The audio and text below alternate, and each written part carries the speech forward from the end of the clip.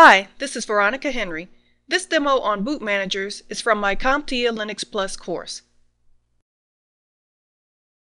In our lesson on the boot process, we learned that the bootloader, which sits in the master boot record or MBR, allows the BIOS to load the operating system, i.e. the Linux kernel, into memory.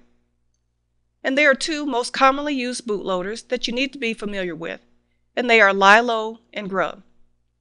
I warned you about Linux's colorful terminology, didn't I? LILO stands for Linux Loader, while GRUB stands for the Grand Unified Bootloader. At boot up, the bootloader will present a menu where you select the operating system that you want to load. The image on your screen is an example of a GRUB boot menu. And as you can see, we have several Ubuntu Linux kernel options. Next, we'll take a more detailed look at these bootloaders, starting off with LILO. LILO used to be the default bootloader for many Linux distributions, but recently it's been replaced by GRUB. Bootloaders are installed during the installation process. Though previously in some distributions you could select which bootloader to load, but now GRUB is installed by default, and that's probably the way you want to leave it. The image on the screen represents a sample LILO screen. Now LILO can also be installed on an existing system by typing in the words LILO, lowercase, from a command prompt, but you first need to set up its configuration file. So let's talk a little bit about that. In case you happen to run across LILO on an older system, you should still understand how to use and configure it. Its configuration file is loaded in etc/lilo.conf, and it has two sections, a global section and a per image option section.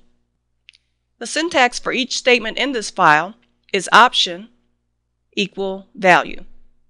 The options are boot, which specifies the devices that contain the boot sector. Default sets the default kernel or operating system that you want to boot if the user doesn't make a selection. Prompt issues a boot prompt intended for user input. Timeout sets the time in 1/10 seconds that LILO waits before booting the default kernel. LBA32, or large disk support, enables LILO to boot with disks where the partition is larger than 1024 cylinders. VGA sets the VGA text mode to use while booting. Root sets the root partition, and read-only sets to mount the file system in read-only mode. Now you'll find that the LILO configuration file actually looks a lot like GRUB's, and we'll take a look at an example in a moment, but for now just bear with me. The next section, the per image section, is for Linux kernels or other operating systems. The section also has a set of options that are set in what's called stanzas. The image option designates which Linux kernel file to use. Other indicates the partition will have its own bootloader. Label provides a name. And init-rd points to an initial RAM disk. Append passes other options like memory settings to LILO. But what if we wanted to add a new kernel to our system? First, you'll need to obtain root access and then open up the configuration file etc/lilo.conf in your favorite text editor. You can then copy and paste an existing stanza and modify the appropriate information. You'll probably want to change the label line, and this must contain letters, numbers, or both, but no spaces. Then change the image line to point to your new kernel. And once you've made all the changes you want, save the file and exit the editor. Now while still logged in as root, you have to type in LILO in lowercase letters. This will reinstall LILO in the master boot record, and you'll see your stanza names echoed on the screen. Now I learned the hard way not to remove an image until you're sure the new one works. That way if you have problems, you can still log in using the older kernel image and troubleshoot. The LILO command itself also has a few options. The first, capital C, space conf-file, tells Linux to use a configuration file other than lilo.conf. Dash lowercase t tests the configuration, not writing anything to the master boot record just yet. You often couple this one with -v to see more information about the changes that would be applied without actually applying them. And finally, -boot space boot dev specifies an alternate boot device. Again, LILO isn't a bootloader you're likely to run into, but those pursuing certification should be familiar with its operations. Let's move on to GRUB. If you recall from the last slide, when you modify the LILO configuration file, you have to type the LILO command to reinstall it into the master boot record. But with GRUB, this isn't necessary, and that is just one of the reasons why GRUB is now Linux's default bootloader. You may have also heard the term GRUB Legacy. This refers to the older version and the one you'll need to focus on for the certification exam. There is a newer version of GRUB, but we won't cover it in this material. GRUB's configuration file is /boot/grub/menu.lst, and that is a lowercase l, not a number 1.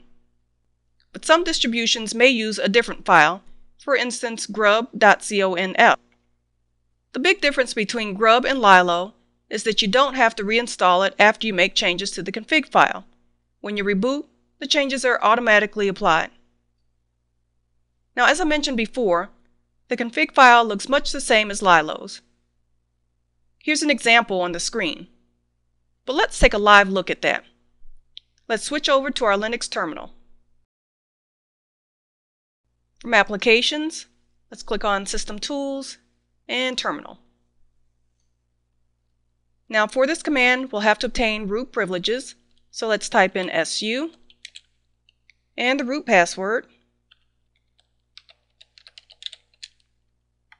Now from here, we're going to use the cat command again to display file contents. So let's type in cat space /boot /grub /menu .lst and hit enter. And you can see the contents of the file.